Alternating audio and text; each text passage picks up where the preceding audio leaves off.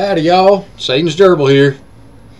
Nope, today we are going through the modding Fallout New Vegas. We are going to first, of course you gotta open Steam.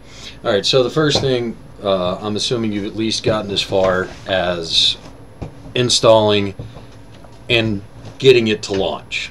Okay, you don't need to start a game. All you need to do is launch it so it gets the INI files and you go ahead and you put in your video settings.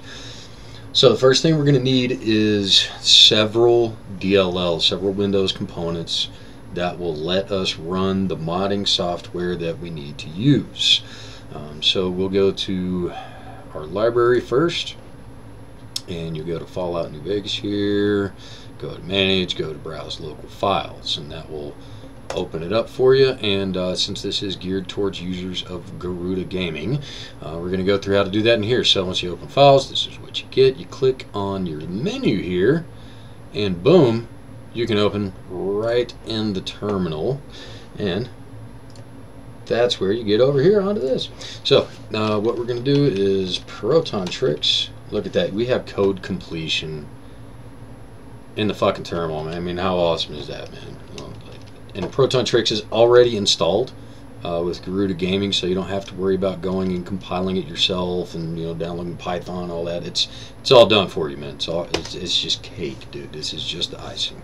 So, and once you launch that, that one's going to ask you to pick your library game, Fallout New Vegas. Go ahead and launch, and hop back over into your terminal here, and let's see.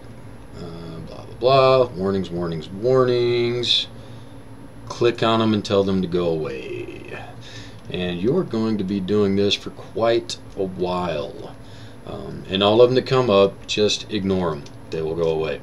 And you're going to get a lot of them as it installs this. This is a very lengthy process. Alright, so once it opens Protontricks GUI, you'll want to select the default line prefix. Go to Install Windows DLL or Component, and we're going to choose .NET 4.6.2. We don't have to go and click through all the dependencies because it knows what it needs. So it's going to go through installing .NET 4.0 and 4.1 and so all the variants that are dependencies of 4.6.2 before it actually gets to that one. This part can take a long time. So I'm going to go ahead and I am going to kill this video right here. It's a short little intro, and we'll pick it up at the next step. Have fun.